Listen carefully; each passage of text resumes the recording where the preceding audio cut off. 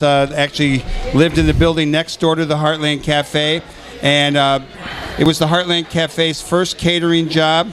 We did the food for the movie Stony Island, and I play mean old Uncle Roy in that movie. That was my first film. Old Uncle Roy. I play a nasty southern white guy beating up Corliss Leachman's son in the movie. It's my nephew. So that's going to be the 4th and 5th at the Gene Siskel Center, and hopefully we'll get Andy Davis up here to talk about that film. We have another guest coming up right now, and we're honored to have him. It's Linh Dinh, and he is living in Philadelphia. He writes poetry, he writes books, he does photography. Good morning to you. Hi, how are you? Good morning, Good. Lynn. And welcome.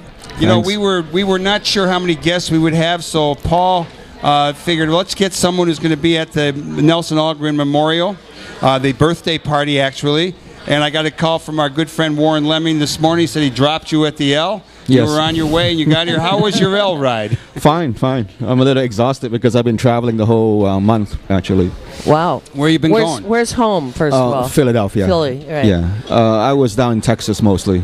Uh-huh. Fascination with the border area. So. Tell us a little bit about your visit down there. What did you see? What's going on?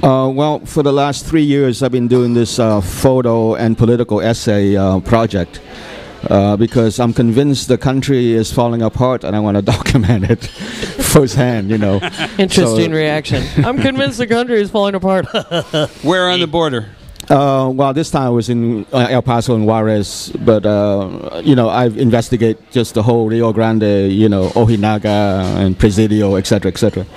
We've had guests on this show who participate in a program called Basketball in the Barrio for the Segundo Barrio in El Paso, and we go down there and work that basketball camp, which is really like a border education with young kids, and we always go across the border into Juarez. The last couple of years, people haven't wanted to. It's What's the latest on the border down there? Is it gotten any better, or are the things in Juarez worse than they were? I think the murder rates in Juarez have actually gone down slightly, which is not saying much because it was so terrible. Really? I have a soft spot for Mexico because in many ways it's like Vietnam. It's a country that's dominated by a much bigger neighbor, the way Vietnam is with China, for example, right. or Good Russia, point. or the United States, etc. So that's the fate of most of the world. Most countries are compromised. Most people are not part of the empire. So I happen to live here. So there's a paradox of me being here. I'm kind of like the house slave here. So I reap some of the benefits Better of the a house empire. slave than a field slave. Unfortunately, I mean, I have to admit that, yes. No, I'm only remembering Malcolm X. Yeah, right. Yes, so... I was really glad to hear that you do photography. I think tonight you're coming in mainly as a writer and a poet, but I'm looking forward to seeing some of your photography. I'm showing slides tonight, yes. Oh, good. And tell us about some poems and your book, your writings. Well, my last book was a novel about 50 years into Vietnamese families. So that's my last book. But I published 5 books of poems, and I've become increasingly unhappy with being in the poetry community because I realize poetry has become somewhat irrelevant in this country. I mean, no one reads poems. Whenever I do a reading, the people in the audience are mostly aspiring poets, young poets, MFA students. So I don't see why poets shouldn't be public intellectuals like they used to be. So for the last 3 years, I've been trying to write political essays and publish them in general interest webzines. Unfortunately, my essays are only published in the fringe. I mean, You write for Counterpunch and Common Dreams and a few others, but I publish in the Guardian and New York Times. But they tamper with what you write. Especially the New York Times, because it's the mainstream media. I mean, they're not there to tell the truth. They're there to corrupt you. The Guardian is better, but it has sort of gone right too. So I mean, it's also compromised. So I don't get paid to do what I do. It's purely a labor of love. I write all these essays just because I want to write. I have to say something in this climate. So. Well, we're going to look forward to reading We're more of your believers stuff. in poetry up here. We're actually on the stage of the open mic poetry open mic that happens Every Wednesday night. Every Wednesday, and I'm not sure if it's appropriate, but would you like to read one of your poems while you're here on the radio? I don't have anything. You don't with have me. anything with you? Okay. Michael's daughter just graduated from college, and she's a poetry person as well, so don't give up. And I have a son-in-law who's a published poet, too. That's right. That's right. So But we if- like poetry. But if you take like the Occupy movement, Right. it doesn't seem like they're not inspired by any particular poet. Say, as in the Tiananmen Square protests, when they were galvanized by Beidou, you know. So we don't have like an Allen Ginsberg now. We don't have a poet who can inspire the younger generation. So that is disturbing to me. Have you been back to Vietnam?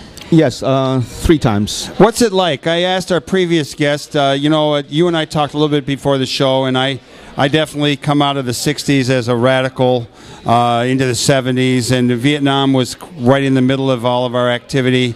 We looked to the Vietnamese and the struggle and the war going on there. Often, what's your take on the country today?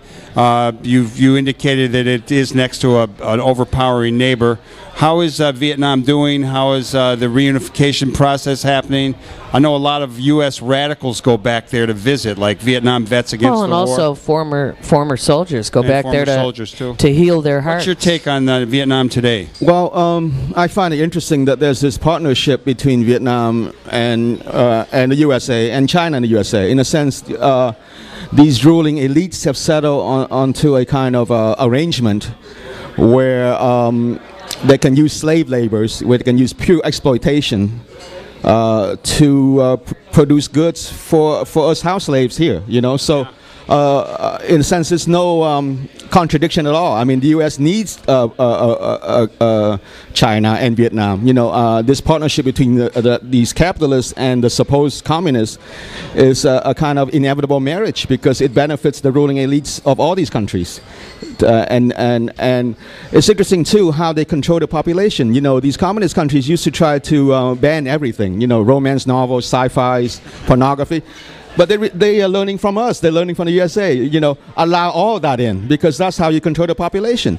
Don't ban Lady Gaga. You know, flood them with just nonsense all the time. So that's where Vietnam is at now. You know, it's pure exploitation and pure distraction all the time. The media is exploding over there. So that's why poets are not read in Vietnam either. You know. So have you ever been to one of the Nelson Algren things before tonight? No, I haven't. This is my You're first gonna time. like it. It's a really good it's a really good get down Sure. I'm with looking a forward lot to of it. good folks. We covered it last week. So thank you for coming here, Well- making the trip. Now I hope you enjoy a breakfast. And you can relax and get to Chicago here Sure, at the sure, Heartland. sure. And Let's talk some photography afterwards. Sure, sure. Yeah. I'm going to take them in the back and show them my border shots. Okay, all right. great, great. Be careful back there. Let's have a big round of applause for Linh Dinh. Linh Okay. Dinh. Thanks. And he will be tonight at the Nelson Algren birthday party, which is over in Wicker Park. At and- St. Paul's on North Avenue. Okay, good. Yeah. Thanks a lot. Thanks. Thank you so much. All right, we're going to bring Set up up- our next guest.